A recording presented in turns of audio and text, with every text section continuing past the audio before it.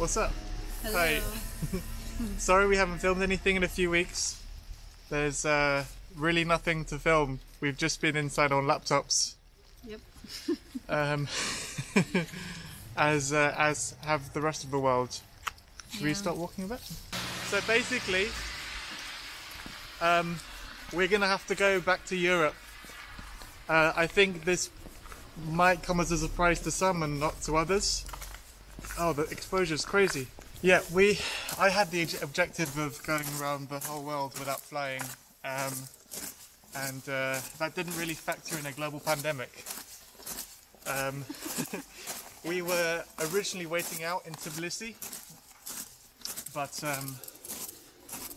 some of the countries ahead are looking like they might open up in a month, but some of the vital ones, like Kazakhstan, announced a couple of days ago that they are closed for tourism until the 1st of November, which really doesn't work for us. Waiting in Tbilisi until November without any...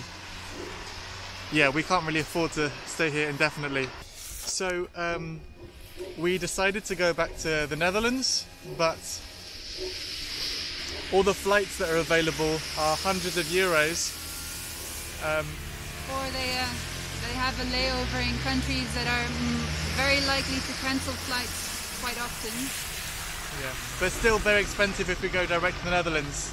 Yeah. The only ones we could afford were like in about 5 weeks, and That didn't make a lot of sense to us, seeing as we're also paying rent the whole time in the meantime. yeah, and food's not that cheap here. No, You actually spoke to the Dutch embassy, I did. and they suggested the next flight to Poland, and they're like, now yeah, you can go to Poland, but it costs 800 euro, At least. and we have no guarantee that Yeah. that you can continue. So yeah.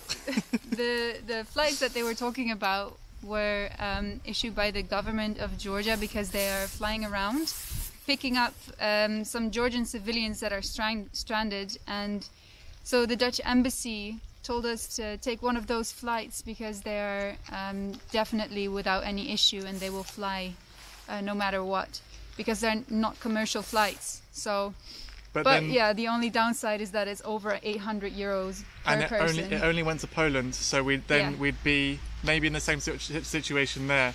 So we spent the last few days on flight websites, giving ourselves headaches, trying to find a cheap way. One option we thought was going to Vienna and then getting a bus back to Holland, but then we're like, what if Vienna have you need to quarantine rule?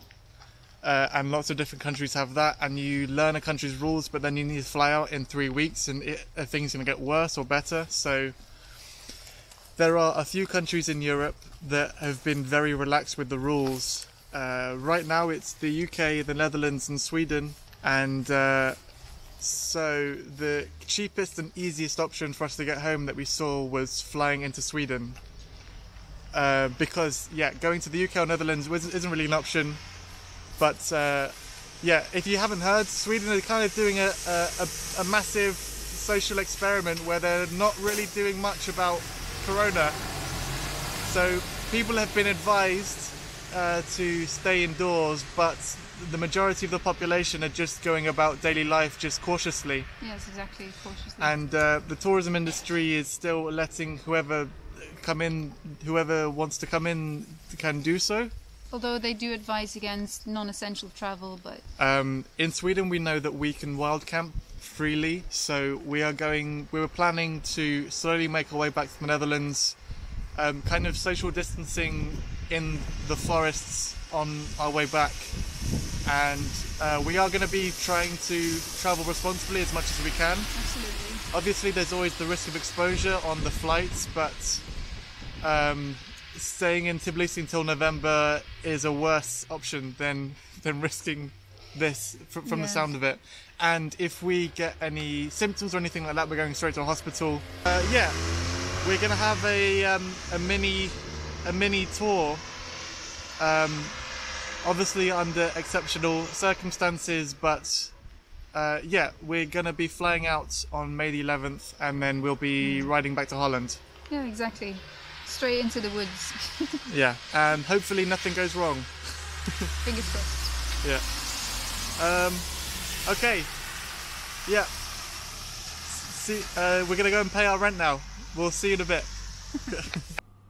Okay.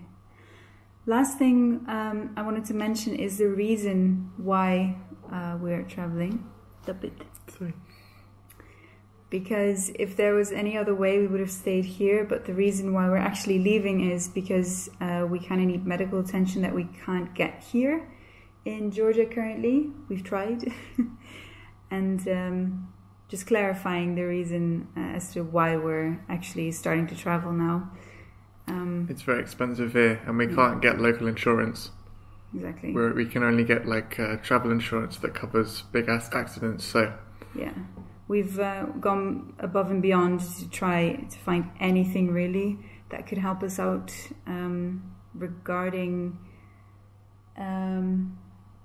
insurance, health insurance. But yeah, we, like Oscar just said, we can't really find anything decent. As soon as they find out you're a foreigner, they up the price. Yeah. Multiple times over, so it's just not going to work for us.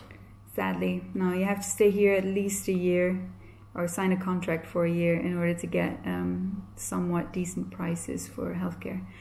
But so we're just clarifying the necessity of our move, and I need to earn money as well. Yeah. Because of the hospital visits I've had. That was like the last of my money.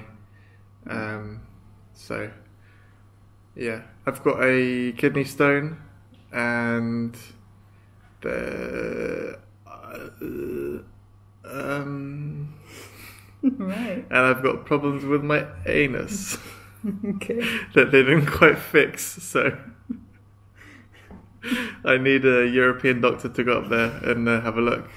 He wants to get finger bummed and nobody wants to do it here. Finger bummed? Yeah. Butt bummed? No? It's actually called a colonoscopy. If you're not going to be a child about it. That's when they put sometimes a little camera anuses up your get butt. broken. Colonoscopy, it's natural. No, it's not. Anyway. Nadia Tempia, homophobe. Bumblephobe. Anyway. Bye. We're going to be very careful. Oh my god. Don't let that. Anyway, we also wanted to say again that we're going to be extremely careful as we're traveling, because we are very aware of all the consequences and obviously about what's going on. So that's that. We didn't know before Corona. We stayed inside most of the winter, and then Corona happened and we got to stay inside more. So we've basically been inside a flat for since last November. Yeah. Oh. Well, we got some daylight lately, so we're doing better. Yeah. I'm gonna look for a job. Nadia's gonna get medical stuff sorted in Holland, and I'm gonna eventually go back to the UK, I think, or look for another country to work in. So if you know of any high-paying job opportunities for someone with no skills, give me a call. You've got skills, you just don't have a degree. Don't tell them. Oh, no, okay. My skills include being willing to work for less than minimum wage. Includes, bring. Not limited to.